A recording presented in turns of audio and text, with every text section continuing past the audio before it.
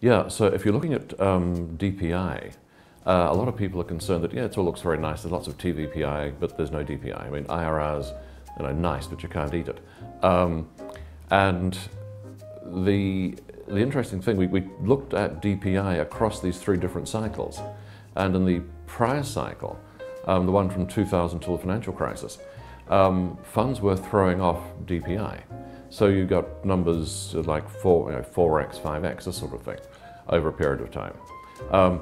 From 2008 to 2012, desert. I mean, DPI got above 1, but just.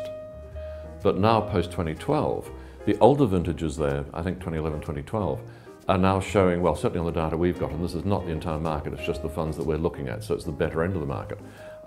We've got DPI sort of getting around 4x. And of course, as you get to newer funds, the DPI goes down because they haven't had time to get the exits. But we think in the current market, as time passes, the DPI on the better part of the market should start rising up to that, the number on the earlier funds, so sort of 3, 4, this sort of thing. So now in terms, that's just the current market without any additions. The thing that we think then is likely to happen to improve the DPI in the future is 2 things. One, the company sizes are getting bigger. So if you compare the size, well, the valuations, say, use as a proxy for revenue, the valuations of seed through A stage companies in 2012 compared to now, or 2014 compared to now, it's about 2x. The company's about twice the size. And that makes it easier or shorter time to get to an exit, because the IPO market needs a certain scale for exit. And so now the companies are a bigger scale, that time to exit is going to be shorter going forward. At least that's what we think.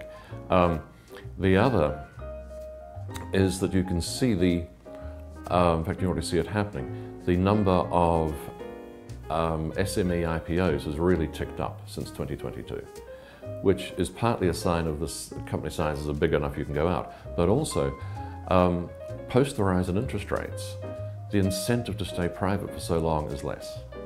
While interest rates were low, there's a certain amount of FOMO, funding was easier, why not just stay private and keep ticking through? Why look at an IPO and taking on all the regulatory burden and transparency burden that comes with an IPO?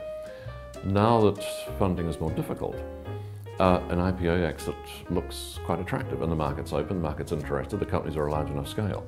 So we think you'll see faster, more exits and therefore faster growth of DPI.